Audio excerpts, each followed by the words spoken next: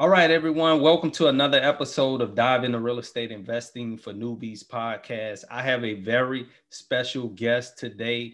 Her name is Heather Gautreau, and she's with Cardinal Financial. And the reason why I want to bring Heather on the show is because I know I talk a lot about wholesaling real estate, but I also have a lot of clients. I don't know if everyone knows, I am a real estate agent, but I have a lot of clients who have wholesale or students that have wholesale homes, but they have never brought a home for themselves. So people have questions about their credit score, what they need to do, and what type of loans are out there. And Heather has been doing the mortgage financial part for a long time. And that's why I wanted to get her on the podcast just to go over some basic things that you should know before buying a house. So welcome to the podcast, Heather. I appreciate you taking your time out to be on today. Hi, Cecil. Thank you so much for having me. I appreciate you having me on here today. Yeah.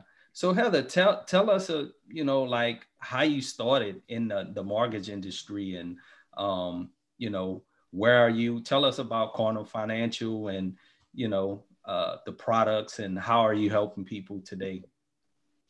So I got into the industry. My coworker and I went to high school together. So I was working at a CPA firm and doing marketing and event planning for nonprofit associations, which was a division of the CPA firm.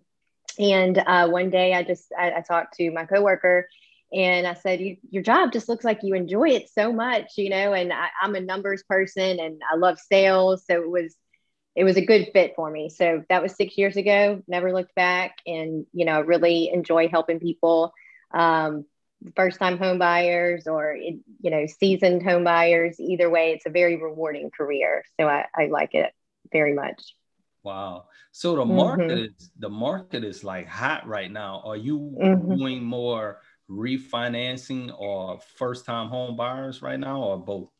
It's a good mixture of both. A lot of people are refinancing and, so I would say probably 50-50 right now. A lot of people are buying homes too, because rates are so low. So it's a good mix of both. And it's a great time to buy or refinance just because of with rates and, hopefully they stay low for a while because they are at all-time lows right now. Right. So Heather, I have a lot of, like I said, I am a real estate agent and I come across a lot of investors that's just getting into real estate that they never really purchased a home before.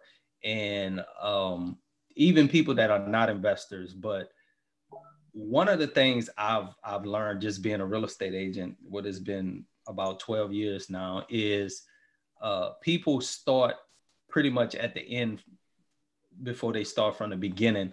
Like what are some things that you tell most clients who are first time home buyers? Like some people don't know how to get their credit score checked.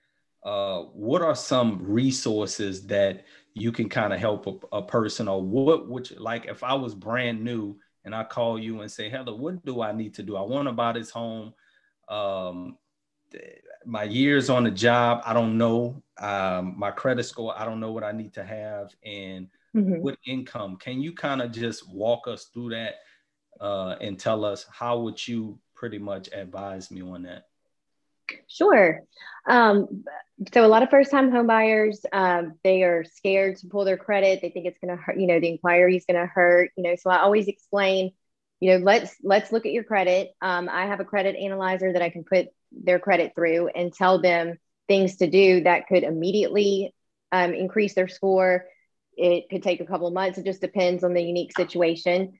And so I will tell them instead of just throwing money at debt, not knowing what it's going to do, I can say, pay this card down to this exact amount, pay this card down to this exact amount. And, we can get scores up 50, 60 points in a month. And while we're not credit repair, we're still able to do that, to an extent and help them get their scores up.